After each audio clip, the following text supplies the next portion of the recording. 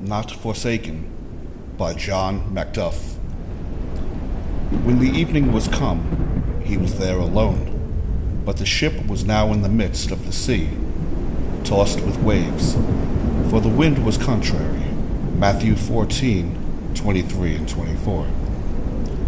The narrative of which these words form a part has often been a source of great comfort to the tried and suffering believer.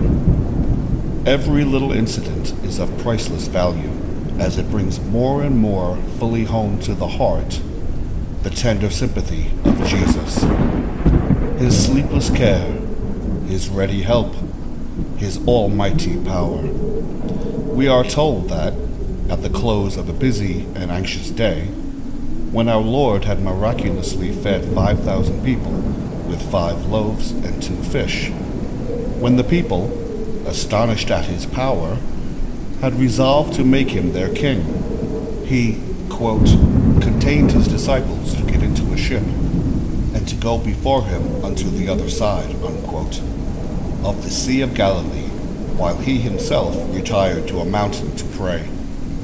Suddenly a violent tempest arose. The terrified disciples plied their oars, but in vain. Their little bark was, quote, in the midst of the sea, tossed with waves, unquote, the plaything of the storm, and the wind was contrary. Darkness gathered round them, and, worse than all, they were alone, for Jesus had not come unto them, unquote. Fit representation of the believer still.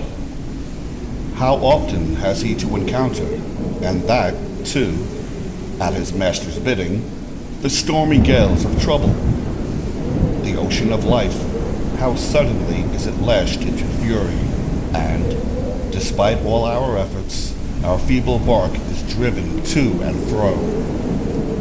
It has been thus with Christ's disciples in every age. He has promised to deliver them out of the storm, but not to secure them from encountering it. Quote, the same afflictions have been accomplished in the brotherhood, unquote, of faith since time began. The saints in glory all toiled, amid similar billows, in life's stormy sea. Though never shipwrecked, they were all tempest-tossed. Think of their bitter disappointments, their grievous losses, their perplexing cares, their fearful sufferings, their painful trials, their cruel mockings and scourges, their buffeting and imprisonments and deaths, as they are recorded for our instruction in the book of God. The elder brother himself did not escape. He was made like unto his brethren, in all points tempted like as we are. What a dread night, what a fearful tempest was that in which he was constrained, in the bitterness of his anguished soul, to cry, quote, my God, why have you forsaken me? Unquote. While the trembling disciples were battling with the waves on the lonely sea, the Savior was alone with his Father, pleading for them on the mount. He had not forgotten them. His all-seeing eye followed them in the gloom of night and amid the furious waves. And even so, he pleads for you, tempest-tossed believer. Do not think that, because the storm continues boisterous, he intercedes in vain. The Father hears him always. Your not sinking proves that his advocacy prevails. He prays not that your day may never be stormy, but, in answer to his intercession, you may be confident that, as your day, so shall your strength be. His eye of love rests upon you. There cannot be a night so dark in which he cannot trace your course. As on that lonely mountain height, he saw the disciples toiling in rowing, so in the heights of glory he sees you also, storm-driven Christian.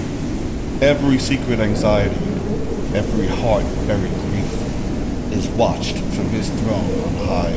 He knows all your difficulties, sorrows, and temptations. You shall not perish by any oversight of his. When he sees that the fitting season has arrived, he will appear for your deliverance. He foresaw the toil and danger of his disciples on the Sea of Galilee. He purposely sent them away that they might be tossed. He who could have prevented their sufferings by his power permitted them in his wisdom, that he might glorify his mercy in their deliverance, and confirm their faith by the outcome of their distresses. Even so, Christian, he permits your sorrows. Every night of pain and sickness, every wave of trouble that rolls over you, comes at his command. He knows that they are necessary, and he has told you to expect them. Quote, "In the world you shall have tribulation." Unquote. The experience of believers of all ages testifies that, quote, "the path of sorrow, and that path alone, leads to the land where sorrow is unknown." Unquote. They may continue long and appear overwhelmingly great. How did all the things seem to conspire against the fearful disciples? The night was sullen and dark. Their master was absent. The sea was boisterous. The winds were high and contrary.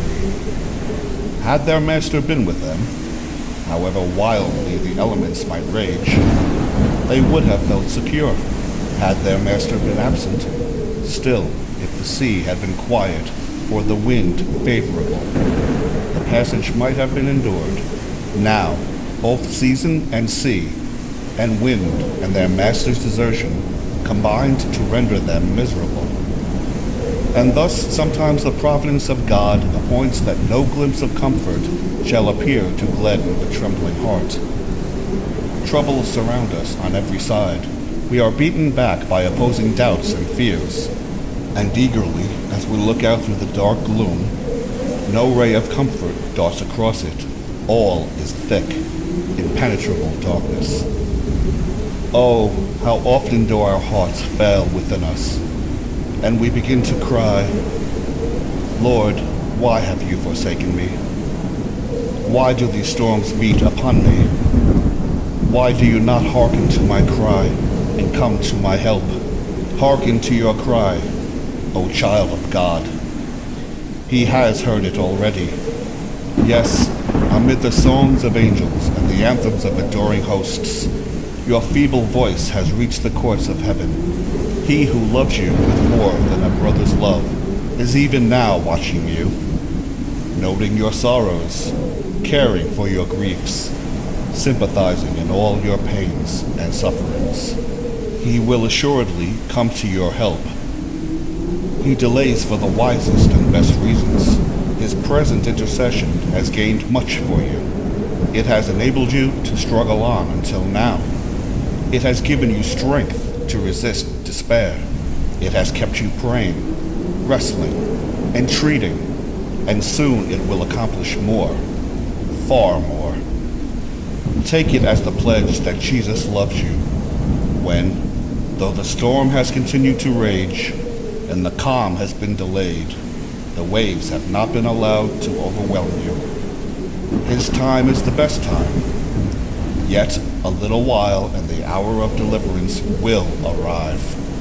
Yet a little while, and you will have rest and peace and quiet.